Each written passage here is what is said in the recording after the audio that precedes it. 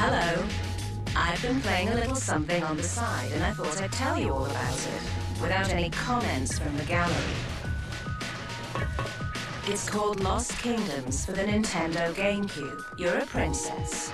That's right, a princess. And you're on a quest to save the 5 kingdoms from a deadly fog. Bear with me. Basically, it's an RPG, but you fight with cards.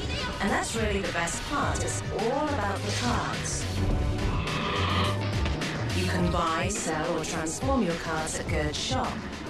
And in a fight, it's just you and your cards. You can build decks for specific missions or dueling. Battles are in real time. Run out of or play the wrong card and it's game over. Between you and me, I'd give it a 6 out of 10. But keep it under your hat.